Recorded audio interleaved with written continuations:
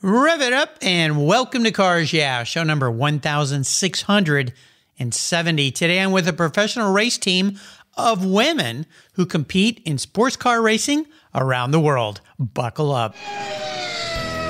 This is Cars Yeah, where you'll enjoy interviews with inspiring automotive enthusiasts. Mark Green is here to provide you with a fuel injection of automotive inspiration. So get in, sit down, buckle up, and get ready for a wild ride here on Cars Yeah.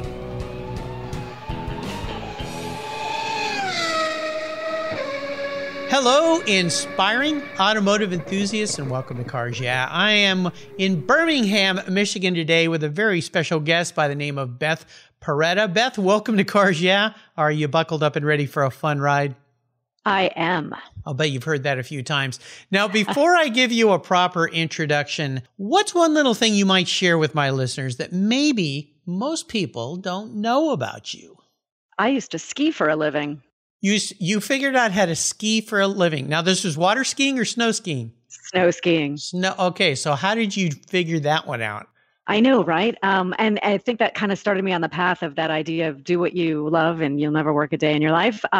From high school all the way through college and several years after, I worked in the alpine skiing business. And So I used to get paid to test product and demo product, and lived in northern Vermont and was very lucky to not have to pay for lift tickets for many, many years. You were fortunate. I skied a lot when I was a kid, and I remember going up and always thought, man, maybe, next winter I should be a ski bum. And then my parents would go, no, you're not going to be a ski bum. But it always looked a little bit fun. These guys you'd meet up there that were just kind of playboys and having a good old time. And I've always wondered, well, where are they now? Did they ever really grow up? Exactly. Some of them have not. I certainly have examples of that. Some of them haven't. Some of them have parlayed it into careers. And then some of them, like me, had that realization, I want to be able to pay full retail for a lift ticket and all my ski equipment. So I need to do something that's going to pay me some more money. Yeah, those lift tickets even back then were expensive, but they've gotten really pricey now. Well, let me give Beth a proper introduction, and we're going to dive into her life here. Beth Paretta launched Grace Autosport, a professional race team of women to compete in sports car racing around the world. She created Grace as an initiative to promote STEM education for girls, using the race team as the ultimate example of applied science. Her automotive-filled career includes times with great marques like Aston Martin, Fiat Chrysler Automobiles, Honda, Audi, Bentley, Lamborghini, and Volkswagen. She worked to create and execute marketing campaigns for the SRT product portfolio, launching several new vehicles, including the Gen V Viper, and managed the operations of FCA racing programs and series, including NASCAR, IMSA, SRO World Challenge, AMA Supercross, Trans Am Rallycross, and the 24 Hour of Le Mans. This is one fast lady. Today, Beth also manages U.S. sales operations for French racing fuel manufacturer ETS Racing Fuels, and she serves on the board of directors at the Motorsports Hall of Fame in America. We'll be back in just a minute to talk with Beth, but first, a word from our valued sponsors that make this show possible. Give them a little listen, give them a little love, better yet, give them a little business, and we will be right back. Keep your seatbelts on.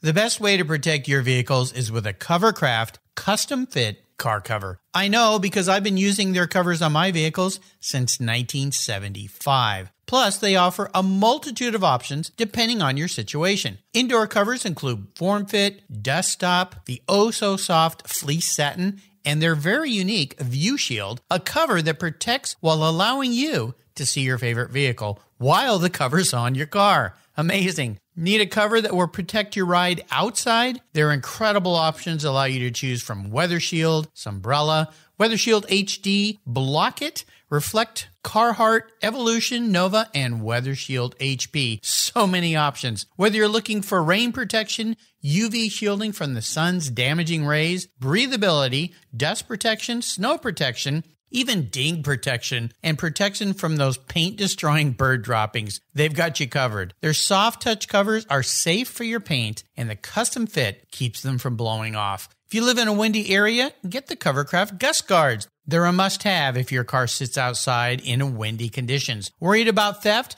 They have cable locks too, with built-in grommets that keep your cover safely on your vehicle. Their website makes ordering fast and easy, and their talented customer service department will walk you through any ordering questions. They can customize a cover for almost any vehicle on the planet. And I've got a deal for you. If you use the code YEAH120 at covercraft.com, you'll get 10% off your Covercraft order. That's right. So go to covercraft.com, use the code YEAH, YEAH 120 at checkout, and get 10% off on me, Mark here at Cars Yeah. Covercraft, they've got you covered. Let's step away from the conversation and talk about our charity of choice here at Cars Yeah, America's Automotive Trust. America's Automotive Trust is a group of like-minded nonprofits that are working together to preserve and promote car culture across the country. Together, they provide scholarships and grants to aspiring technicians and restoration artists. They provide youth education programs and bring communities together through auto-related events, car shows, and drives. Among these nonprofits is TechForce Foundation, a great organization dedicated to solving the technician shortage that threatens the transportation industry today. By providing career development resources and increasing awareness and enthusiasm for the tech profession, TechForce is bringing bright young students into the auto, diesel, aviation, marine, motorcycle, motorsports, and restoration worlds. To date, they've awarded more than $10 million in scholarships and grants to tech students. And in times like these, I don't have to tell you how essential those techs are, keeping our delivery and emergency vehicles running and keeping America rolling. To learn more about TechForce or to make a donation to this cause, visit www.techforce.org. You'll be glad you did. All right, Beth, we're back. And as we continue on this journey that I'm going to call your life around the automotive sector, I want you to share a mantra or maybe a success quote. This is something that might have great meaning for you. It's a nice way to get the inspirational tires smoking here on Cars Yeah. So, Beth, I know you love to drive. Grab the wheel. So I thought about this, and it's funny. I saw something on a T-shirt, which is maybe the best origin for life quotes. And it was, don't believe everything you think. What stuck with me is I think there's so many times that we overthink things, and we can kind of, especially in an entrepreneurial venture or in business, we can overanalyze, and we can maybe try to listen to too many consultants. And I'm sure there's many of your listeners that work in different industries and have gone through that dance with, having external consultants come in. People can tell you how to do things better. And I'm not saying to block everybody out, but I think as we get better at what we do, the key is to sort of be able to determine quickly what information you can use and what is unnecessary. And especially in a time like now where a lot of us have been working from home, many people who've maybe never worked from home before, you have those video calls all day, and, we kind of lose some of that human interaction and that nuance. And it's very easy to overthink, like, what did that person mean by that? Or what is their attitude? And I think it can wind up being distracting and negative noise. So I say that and the over-examined life isn't worth living. And people always say the under-examined life, but I kind of flip that around to say sometimes by living too much in our own head, we fail to act. So the idea of sometimes just trust your gut and obviously I've always been collaborative, so I still want to solicit people's opinions and ideas. But the more that you do that, you still have to go back to kind of trust yourself and trust your instincts and get out of your own head sometimes. That's great advice. I know we do get tied up in our own head in this new world that we're living in right now, with lack of communication, but maybe in some ways more communication. But then, you're trying to read it's hard enough to figure out what somebody really means in an email or a text. Right. When you add a Zoom window and then a lot of Zoom windows, and you're like, what are they thinking? What are they doing? And then what's that in the background? And why are they wearing that shirt? Right. Is that a puppy? Right. Are they petting a dog? Exactly. Yeah. I just had a meeting in person a few days ago with somebody and over a lunch, and who I hadn't met before.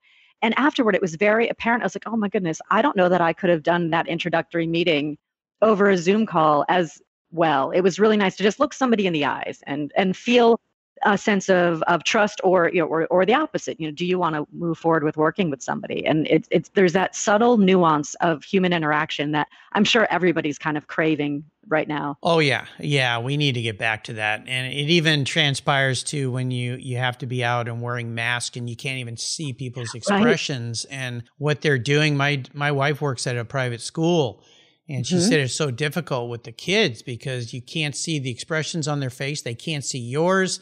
You're wondering, what are they thinking? They're wondering, what are they thinking? They don't know. It's all in the eyes, if you can even see the eyes sometimes. Absolutely. I really feel for kids right now, especially. It's almost like the lost year for all of us, but It has been more critical when you're younger. Absolutely. Well, let's talk about Grace Autosport first. And I also want to talk about ETS Racing Fuels. You combined a variety of things into your career here. But I really reached out to you at the beginning was regarding Grace Autosport and this all-female racing team, which I find so fascinating. And I'm very interested in women in the automotive sector. I've interviewed almost 300 here on Cars Yeah. I've given a little teases that I'm about to launch a new podcast that's focused on the female sector. That's all I'm going to say right now, but that's coming up very soon. So tell me all about Grace Autosport. Why, when, what are you doing?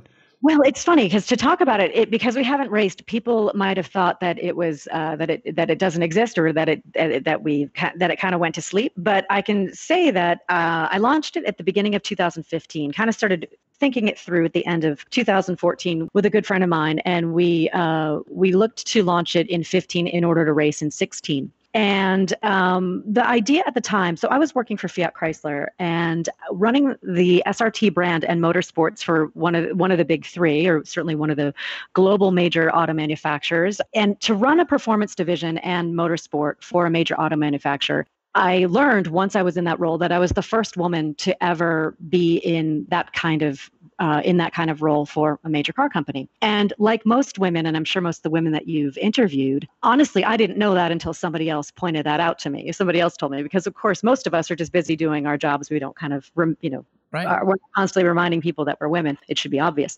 But the thing that was sort of with the motorsport responsibility that I had on the professional side and the corporate side and running these different motorsport programs and really seeing how racing has evolved over the year as a business. You know, there's challenges, as we all know, in getting what, regardless of what discipline of racing you watch, whether you watch NASCAR, Formula One, sports car racing with IMSA, IndyCar, everybody can use more viewers. And we can say that for any sort of, entertainment, because ultimately that's, although racing is sport, it ultimately is structured, it's entertainment. And somebody had brought the idea of, what if we put an all-women's team together? Would that attract more viewers? And yes, it could. But the reality was, here I was working for a major car company, and I knew that you can do something like that, and it's a splash, and it gains attention. But really, the value in any sort of program is if you do something with it.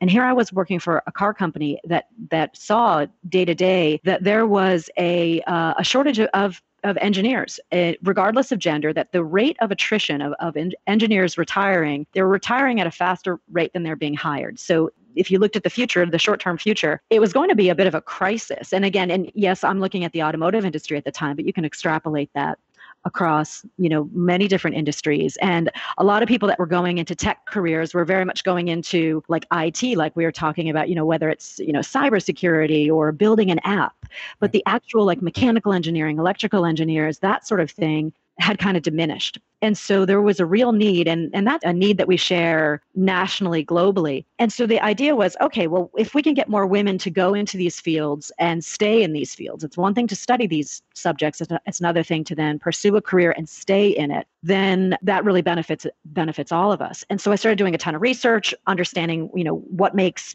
what are things that can support kids in education, looking at the disparity between the inequity that happens with the education across different regions within our country, et cetera, and really kind of immersing myself in it. And then I said, okay, really what Grace is meant to be is an education platform that happens to have a race team. Kind of, the racing is applied science. Like of any sport, of anything that can grab your attention, it's real, it's tangible. And the reality is, having worked among racers and such, these are people that can then go get a job working at, you can be an aerodynamicist and go work for Boeing. You can be a dynamics engineer working on chassis dynamics and then go work for Ford Motor Company. And those are real pathways. And it was really more the idea of opening it up to kind of just shining a light on something that already existed that maybe nobody was really shining a light on. Now, to talk about that in 2020 sounds like it's old hat and everybody knows that. But in 2015,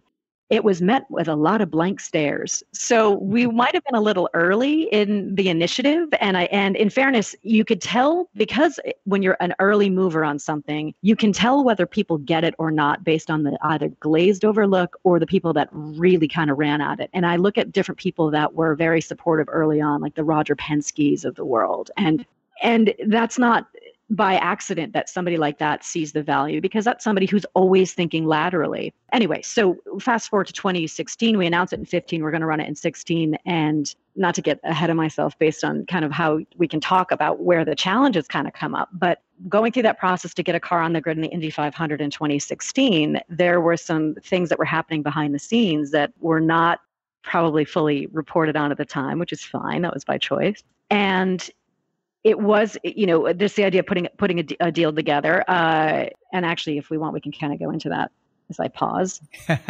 That's fine. Yeah, wherever you want to go. So even though we didn't make the grid in 2016 based on some circumstance, which I can tell you more about, since that time, I have worked continuously on the education side of it, which is really the nuts and bolts of why Grace matters. So working with museums, working with education partners, and also separately mentoring girls and young women, both individually and through other programs, that's really been the driver, because it's, you get to a certain point in your career and you look around. I remember being both at Aston Martin and then later at Fiat Chrysler, whether in the production car side or the racing side, where I would be in a meeting and I'd be the only woman at the table. And there's that initial moment where you think, wow, that's kind of like, look at me, like, look how far I've come. Because this wasn't like a family business for me. This wasn't something that I followed any sort of path that was obvious for me. I mean, I'm from Connecticut. I didn't grow up in Detroit. So I very much got here based on interest, hard work, and certainly good fortune by being in the right place at the right time and meeting people and, being prepared when those opportunities did arise. And so there's those moments of kind of like, hey, look where I'm in a boardroom, or I'm at representing a manufacturer in the highest racing series in the world or in the country, and at the table making decisions. And then you realize, a minute later, hang on, I shouldn't be the first woman, or I shouldn't be the only woman, or I shouldn't be we need to have more of us and more representation. And I say women as a category, but any category. Not to describe who else was at the table, but you can pretty much guess who was at the table. Right, sure. And if we also want to attract more viewers and fans, or more people buying our cars, we need to have more representation. It's like anything else. And because now everybody's talking that way. But again, these are, over the past 10 years, this has been a slow evolution. And it takes time to move that big change that has to happen. I understand. Craft carrier. Yeah. I understand. Now, you also work at ETS Racing Fuels, as if you're not busy enough. Right. Yes. I like to have multiple things going on so that my brain isn't bored. But yeah, ETS Racing Fuels was an interesting sort of connection.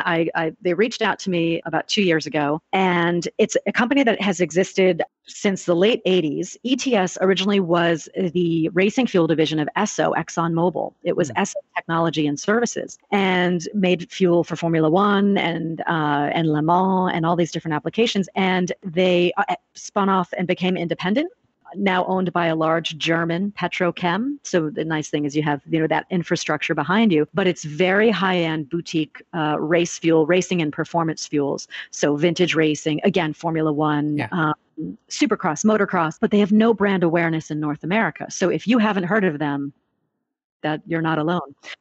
So Beth's working on that.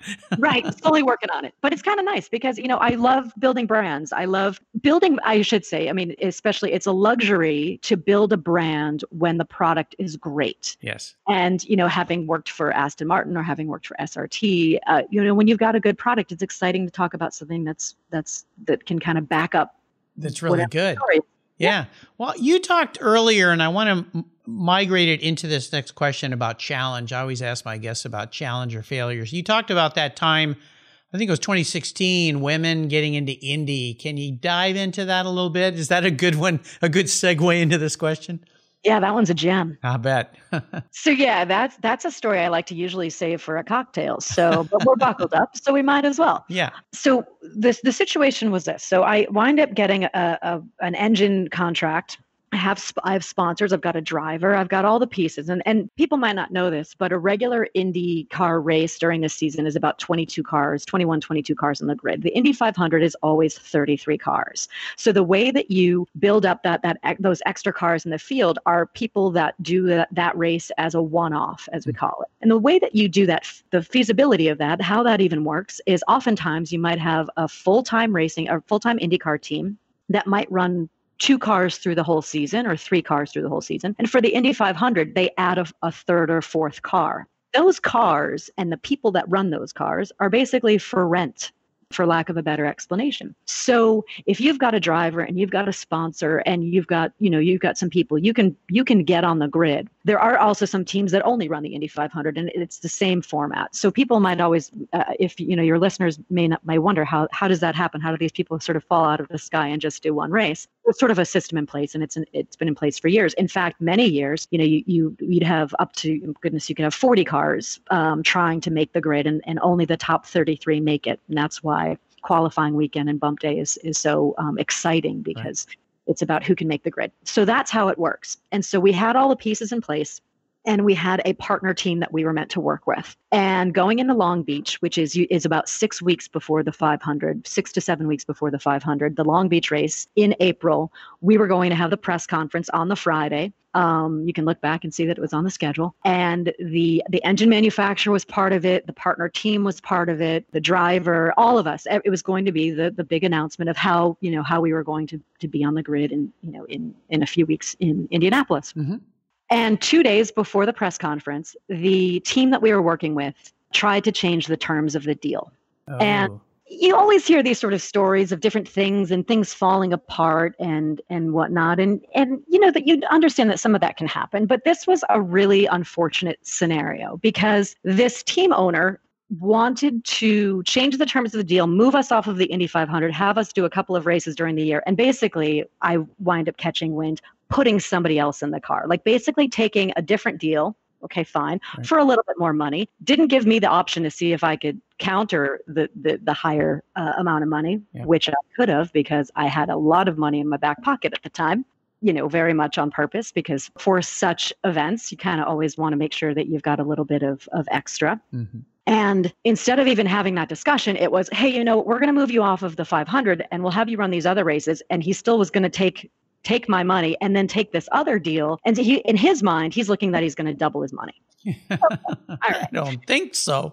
Right. Like I might have been born on a Tuesday. Yeah, but not yet. So I said, no, no, we're not unwinding the deal. So I had to go and cancel the press conference. But what that then did is it then set me off on a wild goose chase, because I then had to go find another partner to run with in another chassis. And in 2016, it happened to be a unique year. It was the 100th running. And if you look back and you can kind of see this, it was sort of this perfect storm of a lot of things. There were many teams that would normally run an extra car that had actually opted not to. In fact, I can now say in 2015, I had actually been in talks with Penske. Penske was going to run us. And then at the end of 15, his plans changed. And so he called me and said, I'm not going to run a 5th car. I can't run you in the 5th car. We're only going to run 4.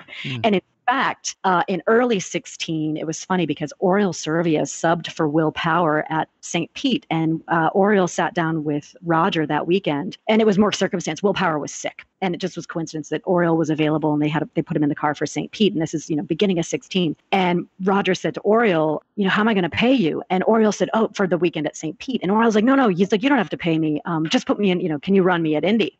Don't pay me, just run me at Indy. And Roger said to him, I can't. He's like, I can't run you at Indy. I'm only running 4 cars. Besides, if I'm running a 5th, I was going to run Beth Paretta. And it's funny because it was just lovely to hear that. I actually heard that story from Oriol later. I was like, that's kind of nice to know that. But it also shows you some people keep their word. Integrity. Yep. Integrity, exactly. And so anyway, with that said, it started me on this wild goose chase of, all right, I've got to find another car to put this engine in and put all this deal together. And I started running at everything. And God bless, Chevy was I had a deal with Chevy and a deal with Honda. Chevy was super supportive. They both were, but the Chevy thing was a little bit more robust and a little bit more long-term. And it got to the point where like they even said, hey, if you can get a Honda chassis to run, and like, we get it, like just get on the grid. So it was just knocking on every door and saying like, do you have a car? Do you have a car? And there weren't any. And you can see, because there were other teams that kind of got caught out with this as, you know, as the weeks kind of and the time ticked off. For what it was worth too, right after that Long Beach weekend, I even called Dallara to see if we could buy a car. And believe it or not, they didn't have one ready. They said, we can build one, but it's going to take us 7 weeks. And at that point, we needed it in like 5 because, you know, May was starting. So anyway, the moral of the story is we wind up, there was one last available chassis that I had the opportunity to put us into, but it had been used a bunch. It was going to have to be completely rebuilt. There was a questionable whether or not we could get all the parts in time. So it was, again, going to be very much under the wire. And I had to pull. And so I ultimately made the decision to pull the plug. And it was a very difficult decision. Obviously, it's a very public thing, and I definitely had to take it on the chin. And it's funny because like in 2012, I had gone through this with FCA and NASCAR. And I had come in and I'm running this NASCAR program that we wind up pulling the plug on. I don't pull the plug. It happens to be this whole corporate thing. There's a political thing going on that also has never been fully told. That's for another cocktail. That's for cars, after dark. There you go.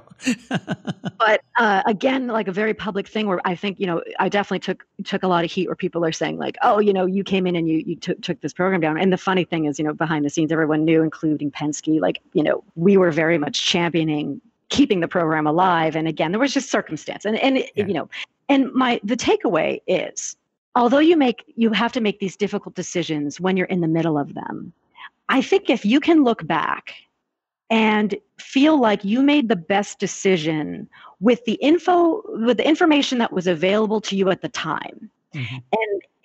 But if in that moment you made the best, you know, because you can always say, well, I wish I knew that then. Well, no, that's not how you can really look back at things. Right. You have to say, at that moment, this is what I had in front of me. Did I make the best decision? And if you did, then you shouldn't look back with regret. Right. Yeah. You know? And so that's kind of where I got to. And the moral of the story is that team ran the other person who, by the way, the driver that they put into that car where we kind of had the whole, you know, musical chairs situation is a dear friend. We compared notes later. He had no idea what was going on, nor did, you know, and he's lovely. But that team didn't get paid all the amount of money that they thought they were going to get paid. Oops. And that team doesn't exist anymore. There you go. Yeah. Right. The moral of the story. The moral of the story is sometimes the short, quick, what you might think might be the better, easier path might not be it. You know, probably isn't. Yeah, it's not. Most of the time. I'd say the best is if you can, you know, sometimes the decision that you have to make and the conclusion isn't what you wanted, isn't ideal. But if you can look back and say, I made the best decision with the information I had, then no regrets. There you go. No regrets.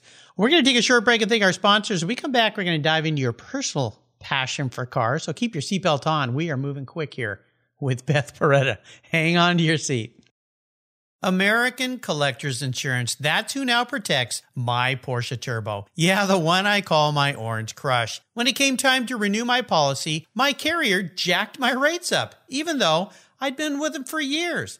I'd never made a claim. No tickets, nothing. What's with that? Adios. So I started shopping around and kept hearing about American Collectors Insurance from fellow automotive enthusiasts, friends, and folks in the car industry. I did some investigating and learned that American Collectors Insurance have been protecting collector vehicles since 1976. I'm not a price shopper when it comes to insurance. I want to be able to sleep at night. I also want agreed value protection for my special ride. With an agreed valued policy from American Collectors Insurance, I'll be paid what my vehicle's full agreed value is, a number I set with the insurer at the start of the policy so I know there will be no surprises about what my car's value is, should something terrible happen. I shopped around and decided to protect my car with American Collectors Insurance. Give them a call for a quote today at 866-ACI. Yeah, that's 866-224-9324 and protect the ones you love. Make sure you tell them Mark sent you. You'll be glad you did. American Collectors Insurance. Classic car insurance designed by collectors for collectors. So, what do you do after running a race team for 27 years with over 100 podiums, multiple Daytona wins, and a win at Le Mans? Well, if you're a racer and the Racers Group team owner Kevin Buckler, you start Adobe Road Winery. It's located in Petaluma, California, and he and his team have created a winning combination with the Racing Series, 4 ultra-premium red wine blends that are in a class of their own. Like racing, these wines comprise of art, precision, engineering, science, wrapped in a whole lot of fun. You can choose from 4 blends titled Redline, Apex, Shift, and the 24. Today, I'm going to talk about Shift. This wine was awarded 93 points by Robert Parker's Wine Advocate. It's balanced and spicy with dark blueberries and a cigar aroma. The unique bottle shape features a vintage-inspired metal gated shift back with carbon fiber, and the cork is topped with a 5-speed shift knob. That's right. There's going to be some battles at the dinner table on who gets to keep the cork after this bottle has been enjoyed. The Racing Series is a delicious gift for the automotive enthusiast in your life, and I've got a deal for you. If you use the code CARSYEAH, all one word in caps, at checkout, you get $10 off any purchase of the wines from the Racing Series. Your wine ships promptly and arrives quickly right at your door. Use the code CARSYEAH at checkout and get $10 off your purchase from the Racing Series today. There's always a seat at the table for excellence with the Racing Series. Go to adoberoadwines.com and use the code CARSYEAH today. Cheers! All right, we're back, and I would love for you to share a story that instigated your personal passion for the automotive world, the racing world. What was that pivotal moment in your life, Beth, when you knew you were going to be a bit of a car gal? It started when I was 3 years old. 3? I know it. Yes, I know it specifically. So I grew up in Connecticut. My dad, when I was really little, had a 1930 Model A Ford that he restored and drove. And my brother at the time wanted to have a project car. And he kind of convinced my dad, like, what he wanted to have a truck. And the idea was, let's get a truck, let's restore it, and then it'll be his when he turns 16. Because my brother was probably about 13, 14. I think he was like 14 at the time. So yeah, it's going to be this project. They wind up deciding, my dad and my brother decided to get a 1952 Ford pickup. They bought one and then they bought another one for parts, and they started working on it in the garage. And it was the kind of thing like nights and weekends, you know, because my dad had a full-time job. My brother's in high school, and I was like 4 years old. And so the garage became this hive of activity, you know, this restoration and parts needing to be cleaned. And what was really cool is I'd wander in there, and they very easily could have shooed me away. But instead, because there was 11 years difference between my brother and I, wow. Instead of shooing me away, they'd give me a part to clean. And it was really kind of a cool thing. And it became like sort of this, like I say, this hive of activity where neighbors would come by and just sort of like my dad's friend would just, you know, sit and they'd chat while we're all working on this truck. Very social and whatnot. Well, my brother had leukemia, and he died before the truck was finished. Oh, sorry.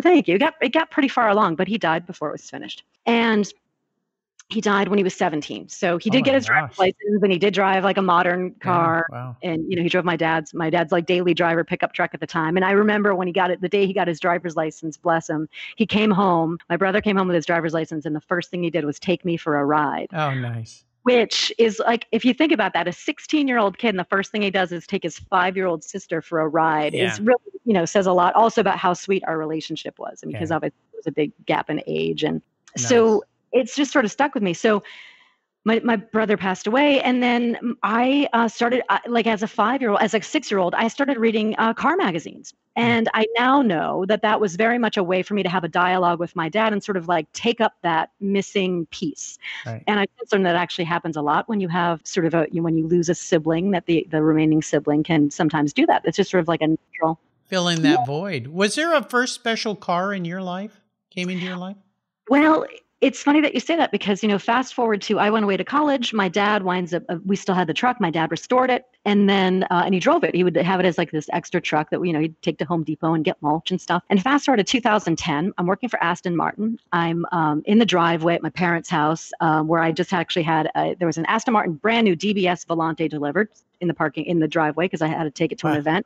I had a Lotus Elise that my personal fun had I'm washing. My company car for Aston, I had a Land Rover, is in the driveway. And my dad is watching the 1952 Ford pickup that he had worked, you know, had gotten with my brother. Yeah. And my dad said to me, here it is, it's 2010, so this is 10 years ago. And my dad said, so he's washing the truck, I'm washing my Lotus, and we're kind of, out with the sudsy bucket in the driveway. And my dad said, I think I'm going to sell the truck. And I said, what? And he's like, well, what are you and mom going to do with it? Like, I think, it's time to sell it. Like, what are you and mom going to do with it? And I looked at him and I said, well, if you're going to sell it, I'll buy it. And he said, well, you'd want it? And I said, Dad, that truck's not leaving this family. Yeah. Like that's Michael's truck. Yeah. And I looked at everything like I said, I pointed to the Aston Martin, I pointed to the Lotus, I pointed to my company car. And I said, Dad, look, I said, what do you think all of this is? My career, my life is because of that truck. I said, I can trace my entire life to a VIN number and it's on that truck. Wow. And my cool. dad handed me the keys and he said, it's yours. Yours. He goes, well. Because I'll be honest, we'd never talked about it. It was sort of like this unspoken thing. And he didn't realize, although it meant so much to him, and I think he was so caught up in his own thoughts and attachment to the truck, it never occurred to him that it meant so much to me, to the point where I so went like headlong into it. And it's become my life. Yeah. And I'm very proud to say that right now that truck is in my garage here. In your garage. What a wonderful story. That's awesome. Wow. Thanks. Very cool. Well, I'm going to get in your head with a very introspective question. If you woke up tomorrow, Beth, and you were manifest as a vehicle, not what you want to be, but how you perceive your personality into a vehicle, what would Beth be and why? I think I'd be a Lancia Stratos. Ooh, interesting. Okay. Well, with a last name like Paretta. Exactly. Yes. One, it is Italian. It's I think because it's small, it's nimble, good power to weight ratio. Yeah. I mean, the curved windshield kind of always gets me. Yeah, that's kind of nice. No, I think it's one of those. It's rare. It's kind of it's a breed into its own. I love a Lancia Stratos. I do too. Awesome choice. All right, we're in what I call the last lap. You've been there. You've been at a track many times. The white flag's out. Checker flag's waving way down in the distance. I'm going to rattle off some very quick questions for some very quick answers from you. Some quick blips of that Lancia Stratos throttle. So here we go. What's one of your personal habits that you believe has contributed to your many successes in life? I'm an avid reader. Oh, okay. Well, we're going to get to a reading question in a minute. Now, if I could arrange for you to have a drink or a meal with anyone in the automotive industry, living or deceased, who would it be? It would have been different 10 years ago. I would have had a longer list, and I've been blessed to meet a lot of people in automotive and racing that I have been fans of, but I can now call them friends and honestly family. So the answer is different than it would have been. I will say Dan Weldon. Oh. And for that is I actually never met him, but soon after he passed, I wound up getting to be very close to a lot of people, family and friends. And his sister Holly is one of my dearest friends, and I would love the opportunity to tell him what a lovely young woman. Dan, what a loss. Everyone I've ever talked to that's ever been around him or knew him in any way speaks so highly of him. So terrible loss. But so nice you became a friend of his sister's. Yeah. That's very cool. Now, when it comes to automotive advice, what's the best advice someone else has ever offered to you? Check your mirrors. All the time. Yeah. That's what they're there for. What they're there for. Now, when it comes to resources, there's so many these days. Is there kind of a go-to for you daily, a place you find yourself? Reading stuff, racer.com. I'm always on Racer, automotive news, but you can always check us out. ETS Racing Fuels, of course, is the website for my company. You're going to see some stuff hopefully soon from Grace Autosport, both trackside and in addition to the education stuff we're doing. I've been remiss in updating this stuff, even though I've been slowly working on it in the background. But hopefully you'll watch this space. Watch this space. I'll make sure I put all these great links on Grace's. Well, Grace will be there on Beth's show notes page on the Cars Yeah website. I love that name, by the way, Grace. Yeah, great choice. Now, you mentioned loving to read. Is there a book you'd like to share with our listeners? I would say The Alchemist by Paulo Coelho. I'm sure, I don't know if other people have said that, but to realize one's destiny is a person's only obligation. I will say, as much as I'm an avid reader, I mostly read nonfiction, and I read all the time. And I'm always reading the news. I'm always reading, trade and, industry stuff. But The Alchemist is the only book that can genuinely see that I've read multiple times. Yeah, great book, classic book. for sure. And an easy read too. If you haven't read it, read it. It's like 160 pages, but it's very much just about following your heart to find your destiny. Yeah, don't let the title scare you away. No, for no, sure. no. For sure. All right, Beth, we're up to the checkered flag. You've been here many times as well. Today I'm going to buy you a very cool collector car. Now, I usually tell my guests there's a couple rules to this game, and one is that it's the only collector car you have. I'm going to remove that truck from the list here today because otherwise that we know where you're going to go, and I'd like to be surprised. So let's park the truck around the side of the garage there, but you can keep that. I know I'm going to have a few guests and go, hey, how come Beth got special treatment? 2 cars. Well, because Beth is cool. That's why. Thank you. It's a car I want you to enjoy. I want it to tick a lot of boxes, so I don't want it to sit around and collect dust. But you can't sell it to fund a racing team or anything. So if you pick a very expensive Ferrari, you're stuck with it. Yeah, I knew what you're going to do. You're going to be racing in Indy next year, and you're going to have it all funded by picking a GTO. All right, Beth, what is it I'm going to be buying you today? Honestly, I love a proper GT car. Something maybe with a V12, pure lines. I have always loved a 550 Maranello. I like it because it's got clean lines. It's a proper gentleman's touring car. You can, get in it and drive to Chicago and be comfortable, but it's still a dynamic drive. And honestly, if you've never done it, the sound and the feel of driving something with a gated shifter. Yeah.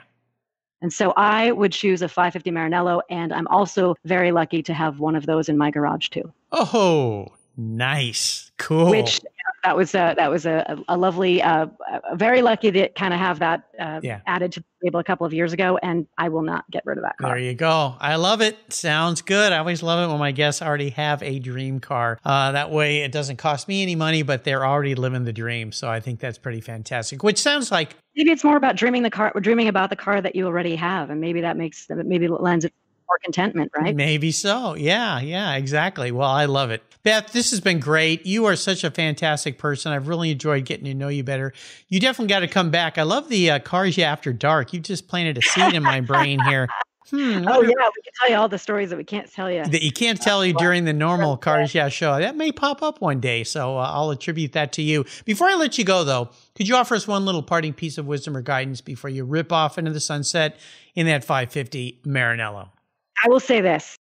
In the endurance race of life, never give up, because I had some challenges in 2016 that I kind of touched on. There was a lot more to it. Again, we'll talk about that another time. But I would say in the endurance race of life, never give up. Even if you have to go behind the wall for a few laps, get back out there. Yeah. Because you can still finish in the points. There you go. Wonderful advice. And how can people keep up with you and follow along with you? Honestly, you can find the most at Twitter. I'm at Beth Paretta on Twitter, graceautosport.com. But also check out ETS Racing Fuels, not just for racing and performance. So vintage cars, everything. But the best quality fuels that you can put into your car, motorcycle, whatever, and get a little bit more performance. You can just pour in the power. I'd love to put some of that in my 87 Porsche Turbo I affectionately call my Orange Crush. Nice. It would run very nice on that. Very cool. Beth, thank you for being so generous and fun today and for spending some time with me. Until you and I talk again, my friend, I'll see you either down the road or at Cars Yeah After Dark. Absolutely. I look forward to it. All right. This has been great. Thanks so much. My favorite collector car magazine is Keith Martin's Sportscar Market. I've been a subscriber for decades. Sportscar Market is the Wall Street Journal for enthusiasts and collectors. It's your monthly must-read, whether you dream of owning a collector car, maybe you have 2, or maybe you've got 200. Sportscar Market has been around for 31 years, and it's filled with valuable articles, intelligent write-ups, and the latest auction sales. Go to sportscarmarket.com and subscribe today. Here's a couple deals I have for you just for listening here on Cars Yeah. If you use the checkout code CARSYEAH, you'll receive a 50% discount on your digital subscription at Sportscar Market. That's an exclusive offer from Cars Yeah. And guess what? Here's another deal. If you'd like to get the actual magazine, use the code BSH for buy, sell, hold. That's code BSH, and you'll get $10 off your annual print subscription. That's right, $10 off. Both of these are exclusive offers here at Cars Yeah for Sportscar Market Magazine. Just go to sportscarmarket.com and get your deals today. If you're listening to Cars Yeah, you've probably spent some time working on your favorite ride. But how confident are you working on your finances? You may be able to rebuild a fuel injection system, but can you decipher the details of a mutual fund? If you're like me, investments, insurance, annuities, budgeting, and other financial concepts may seem a bit daunting, but what if I told you there's a book that describes these subjects and more in an easy-to-read and a very humorous way? My friend Chris Kimball, CFP, a longtime sponsor and past guest here on Cars Yeah, has written that book, and it's titled The Saga of Ike and Penny, a couple's humorous journey through the confusing world of finance. It's a fun look at things you need to know, everything from investing to effective ways to get rid of credit card debt, and it's probably the only book on finance with a VMAX on the front cover and a classic Mini Cooper on the back. The book's available at Amazon for just $10, and this book will dramatically improve the direction of your financial future. I gave copies to each of my children. All securities are through Money Concepts Capital Corp. Christopher Kimball Financial Services is not affiliated with Money Concepts Capital Corp. Get your copy, The Saga of Ike and Penny, today. Thank you so much for joining us on today's ride here at Cars Yeah. Drive on over to carsyeah.com to find show notes and inspiring automotive fun. Download your free copy of Filler Up, a fun book filled with gorgeous photographs of fuel filler fun, including quotes from more inspiring automotive enthusiasts. Download your copy today, and we'll see you next time on Cars Yeah.